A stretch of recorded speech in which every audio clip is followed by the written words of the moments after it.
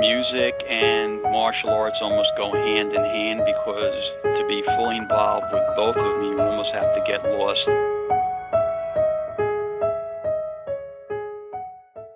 Welcome to Whistlekick Martial Arts Radio, episode 151, and thank you for joining us today.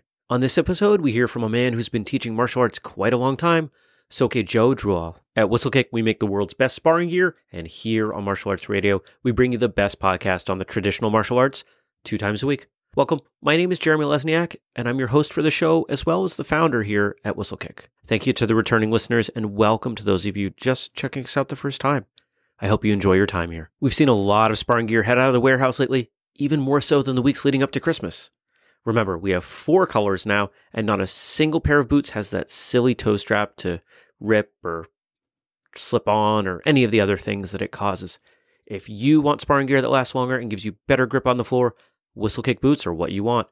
Find them online at whistlekick.com. If you want the show notes, you can find those at whistlekickmartialartsradio.com. That's also the easiest place to sign up for our awesome newsletter. In each of the issues, we send out some special content, and it's the only place to find out about upcoming guests for the show. As a thank you for joining, we're going to send you our top 10 tips for martial artists, which is an exclusive podcast episode. It's never going to be aired, and it's just for you, and it's our thank you for joining the newsletter list. Today's guest, Soke Joe Droual, comes to us from Long Island, New York. A longtime practitioner and instructor, Soke Joe has dedicated his life to martial arts, and you can hear it in his words. On today's episode, we hear why Soke Joe Droual continues to train after so many years, why martial arts is like music, and his views on the personal development side of martial arts. Have a listen. Soke Joe, welcome to Whistlekick Martial Arts Radio. Thank you. Well, thank you for being here. Looking forward to hearing your answers to our questions. Our guests always find different ways to answer pretty much the same questions. Our longtime listeners know that we take slight variances, but really we're asking the same things, and that's because everybody's different, and I don't know. I think it's fun. I like hearing how people answer the same questions differently. It tells us a lot about them. But before we go forward, we need some context for you, for who you are, for your training, for your attitude towards life. How did you get started in the martial arts?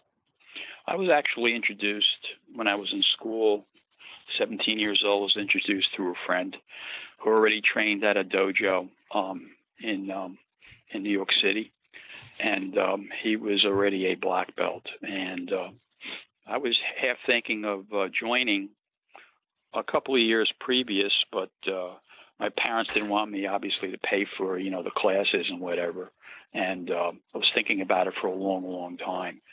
And we met at school, and after a class, and he said, I want to show you something. So he took his thumb and he twisted it and he popped it in my chest really quick towards my solar plex region, and I realized that and was almost out of breath. And then I asked him, "What did you do?" And he go, "Well, this is some of the stuff that I learned that maybe I want to pique your curiosity about how this stuff works." So when he was explaining what he did, I didn't know he was training. He was already training a couple of years. And he was already a black belt, and that really intrigued me, how fast it was applied and how much it left an impression on my chest, so to speak. And he said, "Well, maybe I should actually finally go and meet with the instructor at the school." So, of course, you did. And, we understand now what sparked you into taking that trip to have that interest, but something kept you in the martial arts for all this time. So what was that about? What did you experience when you first started training that kept you going? Well, I was actually trained in college to be a history teacher with a phys ed background. And at that time, my college had dropped my ed department. And so I had decided to do what I was already training to do, was just to be a martial arts teacher, because to me, martial arts is not only, doing the technique, but it has a lot of history behind all the forms and whatever that's hundreds of years old. And it was also a physical education outlet. That was my minor in college. So I kind of drifted into that. It was like a nice, easy fit for me. All right. Nice. So one of the things that's kind of universal to martial artists, and especially martial arts instructors, it seems, is great stories. Now, you've been training a while. I'm sure you've got a whole bucket of great stories. If I had to pin you down and say, tell us your best one, what would that be? The most interesting story I've ever had was around 1976. I was teaching a outside group for the local recreation department here. And a guy walked in with his cousin, supposedly. It was his second class. And these classes are on the outside. I don't have time to check and see who these people are and whatever. They're just like, register in an outside group, and they were using our facility, as an addendum to their other programs. And he walked in with a bat, and he put the bat near the door. He bowed on the mat. And then he calmly looked at me. He goes, "Can you do me a favor?" I go, "What?" Can you hit me as hard as you can with that bat? I want to find out how it feels." So his cousin walked back 2 steps. He didn't know he was going to do this. And this guy all of a sudden was not funny anymore because there were other people on the mat waiting for a class. So I calmly went up to him, and I went to the door. I put the bat in my hand, and I gave it to him. I said, "Can you do me a favor? Can you put your shoes back on before you bow on the mat again and kindly leave? I think this is going to be your last class." And then he left. But he was like dead serious, Jeremy. Wow. He was like, I don't know what he had in his mind, but there were people there and everything, and I had to make him leave. But I made sure I was the closest to him, so that if anything did happen, I would have intercepted him, but he was dead serious. Now, that's a bit of a twist on the kind of cliche story that a lot of instructors tell, someone coming in off the street, challenging them to something. But this was almost the reverse. Yeah. It was kind of scary, really. When we finally left, I realized that the other 12 people on the mat would have been in serious danger if I didn't do anything. But I was surprisingly very calm about it, and I was very respectful. I said, "Can you do me a favor? Can you make this your last class? Thank you very much." I said, "Thank you very much," and then he just turned around, thank God, and he left. A lot of people that end up in situations like that talk about that calm, and of course, beforehand, after, I'm guessing some of the emotion has probably faded from that story over the years. But as you retold it over the next couple of days, weeks, months, maybe even a few years, I bet some emotion came up, and maybe even more emotion than in that moment, which I've always found really interesting. Well, it's actually the emotions are coming up now because I vividly remember how it happened. Okay. What do you think it is that allows people to remain so calm in those situations? It is really the martial arts training, which I almost consider not only as a physical activity with the respect, but it's almost like a meditation where you withdraw into what they call mushin, which is emptiness and relaxing and an openness. And another Japanese term is called zanshin, which is awareness. And the awareness of the emptiness is actually placing yourself in that position and almost pulling the emotion out of it. Okay. Other than martial arts, it's clear martial arts has been a big part of your life for a long time. What do you like to do? Do you have any hobbies outside of training and teaching? Play music, listen to music, play guitar. I love to read. I love to speak different languages. I speak French. I speak Spanish. I just got in contact with a Chinese linguistics instructor, so I may be doing some Chinese pretty soon. Oh, neat. Now, you mentioned music. We've had a lot of guests on the show that have talked about a strong musical side to their personality. Do you think there's an overlap between martial arts and music? As far as the timing, as far as the getting involved in the moment, music and martial arts almost go hand in hand, because to be fully involved with both of them, you almost have to get lost and go in the flow of where it goes, or where the notes go in the music, or where the kata takes you. It's really a nice synchronicity, because it's all creativity. I had never thought about it that way. I love that. one of the things that is kind of universal to I think all of us really is that we go through hard times. And one of the things that's nice about being a martial artist is we have this whole skill set and community to lean back on when we go through something difficult. Take a moment now. Tell us about a difficult time in your life and how your martial arts helped you overcome. Went through a very bad family situation 2 or 3 times that was very emotion-based and very turbulent. And I had my martial arts to go back on to calm me down. Also, I had a whole network of students and friends who I developed over the past years and decades in town and stuff, and really helped me out. And I always had someone I can call. I always had someone I can talk to, because all these people that I talked to when I needed help, I talked to them when they needed help. So it was kind of like a reciprocity there. And I can hear a bit of emotion in your voice, and I'm not going to pry into what these situations are. But what do you feel it is about the martial arts community and the way that we really can trust each other? It's something that I've found occurs in most of the schools that I've visited and trained at, that people really feel comfortable leaning on each other in that environment where most people don't day to day.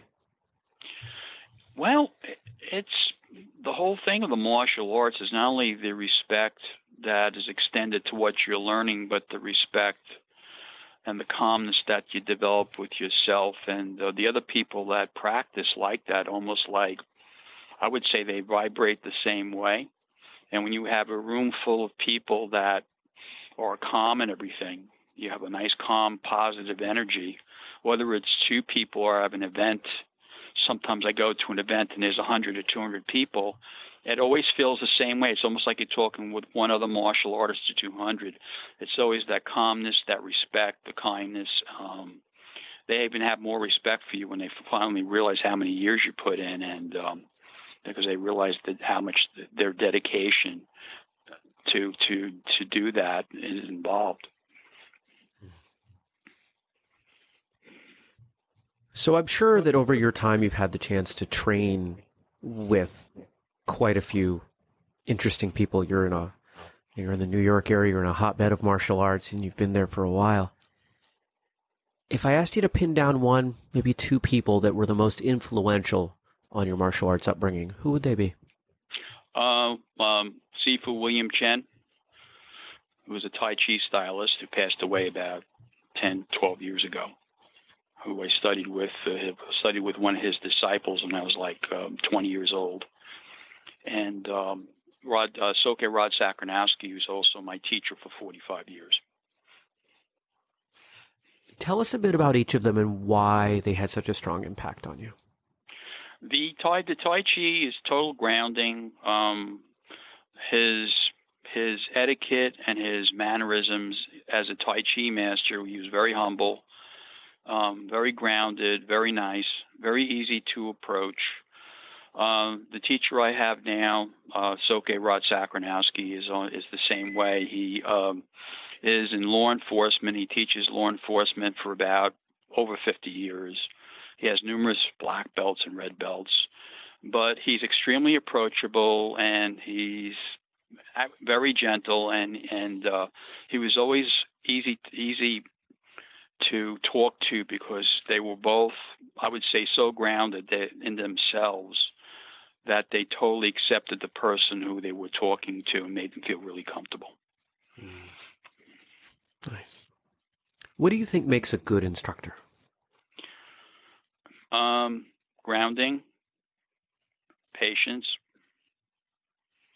not humility as far as being a welcome mat, but being firm in who you are, being comfortable in your own skin, realizing that the master teacher is always the master student, that when I teach someone, they're also teaching me, and to create another example of teaching or to show me something that I can do to make my stuff better.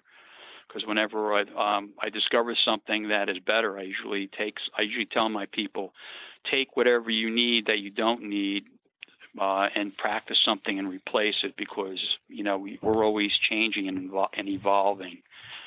And I got a little lost here a bit. That's okay. Just the master teacher is the master student, and we're always learning. And I think that ties in with the martial arts community, and realizing that their whole lifetime is learning something that is very old. The traditions are showing respect and kindness to everybody and to themselves, self-development, and that is actually, that grounding and that respect, I think, is at the heart of all martial arts. Now, you've used that word grounding quite a bit, and different people might have a different interpretation of that. So could you just give us a little bit of the way you're using it? Grounding would be if you were first day on the mat, you came in, or you were learning a new technique from your teacher, and they would show you how to stand properly so you feel the proper balance before the technique is executed.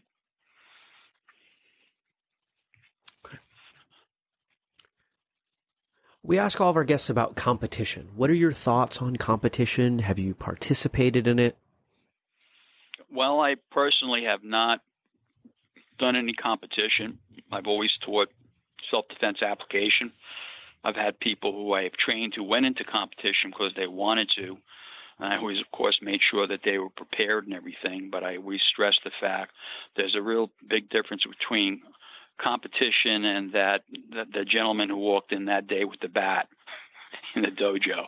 There was not like a referee was going to stop him or whatever. There's a difference between a competition sport, and there's a difference between and a self-defense situation, but both are valuable because both of them teach respect and grounding in the martial arts. Okay. If you could train with anybody, living, dead, worldwide, who would that be and why? The Aikido master, Sensei Yoshiba. I would wish I'd have William Chen back, the Tai Chi master. I would stay with the teacher I have now, of course. In the past, Miyamoto Musashi, the author of the Book of Five Rings, and the author of Sun Tzu, the author of The Art of War. Why those two? I mean, obviously those are names from history and authors of books that we've discussed on this show many, many times. But what is it about their writing that makes you want to train with them?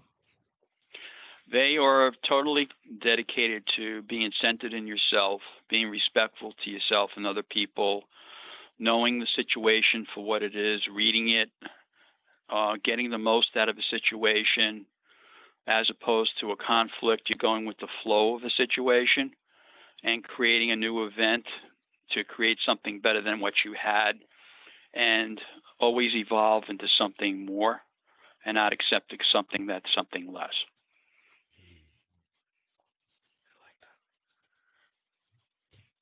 How about martial arts movies? Are you a fan? Do you have any yes. favorite? Oh. Yes. Any favorites? The Expendables, Sylvester Stallone movies. Who else? Joshua Stratham, the Australian actor. I don't know if I pronounced that the right way. Who else? Of course, Bruce Lee. He was groundbreaking in his movies. He tripled the population of all the schools in the world by them watching his movies. And who else? Well, if we could pause there, because I'd like to talk about that for a second, because I'm young enough that I didn't get to witness the Bruce Lee impact firsthand. I was just starting when the Karate Kid impact happened. Okay. You know, that, and I got to experience a little bit about what that was like. But we've had some folks on the show who have talked about this almost overnight explosion of interest in martial arts in the early 70s because of Bruce Lee. Could you speak to that at all, especially for those of us that didn't get to witness it? Well, here is something of things that you can do. And martial arts was almost like he showed that martial arts was a venue for how extraordinarily the body can be used, not only for the respect, but also the capability of doing extraordinary things with themselves, to be able to set a physical or mental goal and push yourself to the limit and realize that you can go to the next limit. And Mr.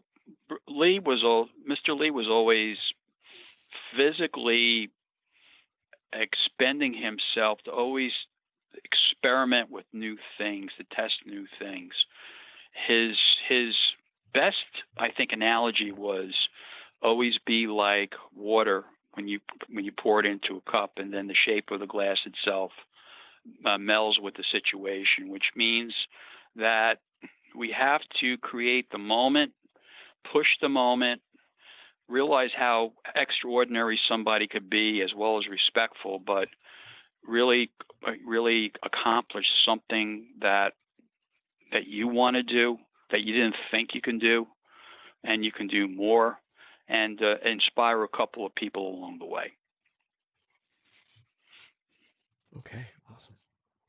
Now, you mentioned Bruce Lee as an actor, and obviously an actor that had a tremendous amount of impact on the martial arts. We've talked on the show before, kind of speculated that, even though he passed 40 years ago, he's probably still the most influential martial artist on the planet.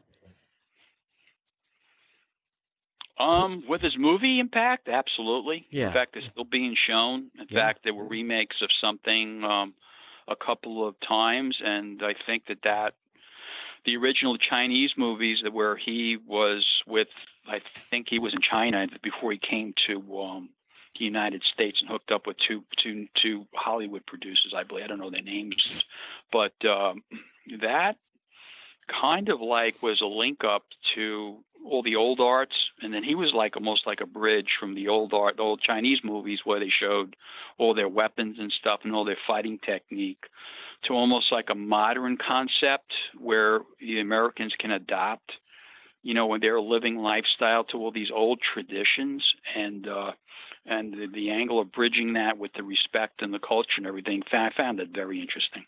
Mm-hmm. Is there anybody else that comes to mind that's had a substantial impact, either through movies or other methods? No, I can't think of anybody offhand. There's a couple of different ones. There's a lot of Hollywood actors. The movie that I think that was a remake of The Magnificent Seven was The Seven Samurai. Yeah. And Toshiro Mifune actually starred and he produced it. It was a classic. And here is samurai, which means the art of serving, really, servants. Not servitude, but serving and dedication, where they had these seven samurai protect these band of farmers against all these bandits that were robbing them and hurting them for years. And they took a stand. And the thing is, they did it out of helping them out and being protective, and actually the whole thing, they could have walked away anytime they wanted to, but they didn't. Right on. Now, you also mentioned in part of your earlier answer about The Art of War and the Book of Five Rings. Are there any other martial arts books that speak to you? I've read articles in like Black Belt Magazine, Official Karate, but I think that Black Belt Magazine and their articles there, or Kung Fu Tai Chi Magazine, where they show the culture from different countries and martial arts, and they also show modern application. I think those are things people should read while they're practicing, because that gives them a good idea what the application of martial arts can be applied in the today. I think one of the things I enjoy a lot about reading magazines, martial arts magazines, is that you get to see the evolution in a much more steady state. If we read a book, that came out 3 years ago, the author probably started it 3, 4, 5, 10 years before that. So what we're reading now could be 15, 20 years old. And of course, our approach to martial arts, our perspective, our society, thus the context it fits in has changed. But yeah, when we talk about magazines, the lead time to get something in front of your eyeballs is so much shorter. Yeah. But the thing is, some of those articles are timeless because, I was going to be a history professor, and believe it or not, history does repeat itself, Jeremy. And, we have to learn a little bit from what things the best that come out of us and the worst that come out of us, and try to do the things that are best. And I think that martial arts, have done the right way, brings out the best in us. Could you expand on that a little bit more? Talk about what you see as the right way and the wrong way? Right way would be in contact between a teacher and a student, or a coach, or a student, or a client, whatever you want to call it, is to recognize and tell and make the student aware of the commitment. Show them what they have to do. Make them realize that you are the product first, that they have to follow, that the teacher or the coach has to lead by example, not by just talking. If you lead by example, you will keep people a lot more longer than people that, talk a big game, but they do not back up what they say. And that really, really is important.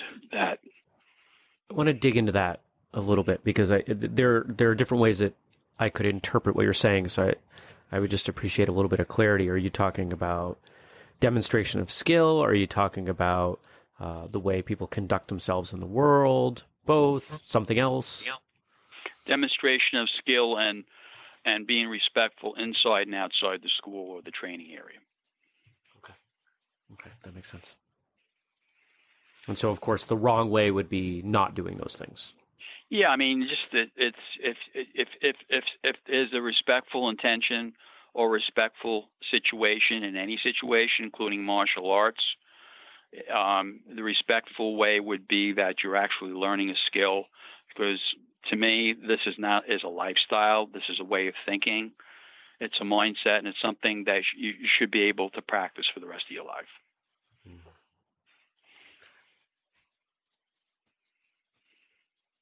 You've been training a long time. I'm sure you're going to keep going. I'm sure you're going to keep teaching. Why? What is it that's kept you so motivated for so long? Just a quick story. Please. I called someone up who I taught in 1978, who now lives in Florida, who was a student of mine for 26 years before he moved away. And he said that because of he says he's very grateful that I'm continuing. I could have very easily found another venue or employment for doing something and doing this part-time instead of full-time. What I do is there was a couple of occasions where two near-death experiences where the martial arts training I gave him saved his life. Would you be able to share those with us? One was he is in construction, and he was on a second-story building, and he was up about 25 feet over a deck, and he fell off the ladder backwards.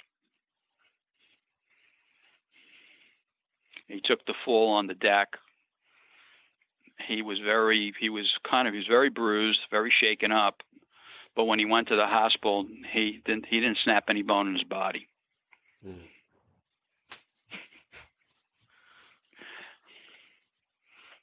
He was a jiu-jitsu stylist. In jiu-jitsu, they teach you how to fall and how to keep the body nice and soft. Saved his life. Yeah. And the other? He reminded me of that, and there was two occasions where there was couple occasions I'd rather not be too particular about it, where they it was a life-threatening situation, and they had to they had to take someone's life, unfortunately. Mm. That's something that fortunately so few of us have to ever experience. Yeah. You know, and I've spoken with individuals in law enforcement who have had that experience, and Yeah. something I wouldn't wish upon anyone. Yeah. So it's the knowledge that you're truly helping your students, that you're helping to keep them alive, is what is your motivation. It's a huge payback and a huge incentive, and it's actually very gratifying. A lot of positive value reflection, Jeremy.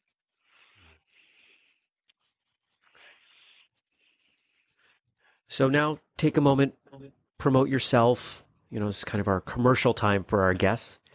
If people are interested in learning more about you, about your school, about what you offer, do you travel and give seminars, you know, whatever it is, tell us about Soke Joe and what people might want to engage with you on. I've been teaching full-time for 45 years. The school that I was an apprentice to was founded in 1966. And we've been here in Huntington Village for 50 years. We celebrated our anniversary October 1st. And I have done corporate events. I have done parties. I have done demonstrations. I have taught women's and men's group. I have done numerous classes. I've done to high schools, and I also teach for the New York City Guardian Angels, and I teach them actively now for the past 5 years, and for the community, and they could just expect about 55,000 hours worth of experience in caring. It's not the fact that I have all my knowledge; it's the fact that I really care about helping people out. Mm-hmm. Wow. Could you talk a little bit about the Guardian Angels? It's a subject that hasn't come up on the show, but I know there's a strong martial arts tie. The New York City Guardian Angels have chapters in different countries: Latin America, Europe, Canada, Japan, and their martial arts background helps them in when they're doing like street patrols, and they're engaging in the neighborhoods in the community, and we show them, of course, stuff that we don't show to the regular public sometimes, and being that they have to actually use this. They first started on the trains in New York City subway system in 1979. And they were originally the Rock Brigade, and they're still doing the trains up to this day. But now they extended in the community. I do presentations and speeches for them about children's schools, going to schools and going to gyms and telling them not to go into gang activity, but showing respect for the parents and the community. So the street patrol actually, and the things that they're known for originally, is actually probably about 30% of their activity. The other 70% is dealing with different community events. Mm. It's a wonderful organization, and one that I hope continues. There doesn't seem to be as much recognition of what they're doing as there was a couple decades ago. Yes. Well, there's increasing gang activity in different cities now, and I think the civil unrest for the next 2 years is going to go up from what it is now, and I think the gang activity is going to increase too, and I think their services are going to be even more valuable to the community. Mm-hmm. So if someone's listening and they just heard you make that comment, that prediction, and unfortunately I agree with you, that we're going to see an increase in some less than favorable elements of our society, what would you recommend to someone who is a martial artist? Because most people listening here are martial artists. What would you recommend that they do to prepare? All the moves in martial arts, most of the kata that were originally used was to transfer knowledge of one technique to another technique, whether it's a judo move that has 3 moves or a kata that has 65 moves, to become more reality-based in their community and show more self-defense application, and also increase the the awareness that martial arts is also meditation, so they can learn how to not only protect themselves, but a little relaxation and stress relief. If people learn how to relax and get stress relief and get an outlet into something of a positive energy, we'll have more positivity in the population. Wonderful. I agree. And as we close up what we're talking about here, any parting advice, words of wisdom, if you will, for those listening? If you are practicing martial arts, continue. It'll keep you nice, healthy, and happy. And it'll also make you feel protected because you can take care of yourself. If you know of anyone that has been thinking of martial arts training, have them go down to the nearest school and sign up immediately because they don't know what they are missing. And for all the people that have trained in the past and are thinking of coming back, rush through the door and do it right away. When you hear Soke Joe talk, you can tell that he's certainly a thoughtful man who really cares about the martial arts. And he cares about those that choose to make it their passion just as much. Thank you, Soke Joe, for your time on the show today. Over at whistlekickmartialartsradio.com, you can find the show notes with links to the things we discussed today, as well as links to other great episodes. You can follow us on social media, Facebook, Twitter, Pinterest, YouTube, and Instagram, and our username is Whistlekick. You should also check out our Facebook group, Whistlekick Martial Arts Radio, Behind the Scenes. We're always open to new guests for the show, so if you want to come on or maybe recommend somebody that you know, we'd love to hear from you. There's a forum to do that at whistlekickmartialartsradio.com. If you have feedback, we'd love to hear that too. You can drop us a line on the website, social media, or email us, info@whistlekick.com. Be sure you're subscribed to the podcast feed so you never miss out on an episode. And if you want to help us out, there's a lot of ways you can do that. Our favorite one, tell somebody else about the show. The bigger we get, the bigger the guests we get, the more fun it is for everybody. So really, that's all I'm going to ask of you today. If you want to check out our sparring boots, though, we're totally cool with you doing that. Head on over to whistlekick.com. You can see why I keep talking about them, why they're the best boots you'll ever find, why I personally designed them to be the way they are. Maybe I should do an episode on that. Anyway, I really mean it when I say there's nothing like them. Now, if you're a school owner or a team coach, wholesale.whistlekick.com is the place to go. For all of you, until next time, thanks for checking us out. Remember, train hard, smile, have a great day.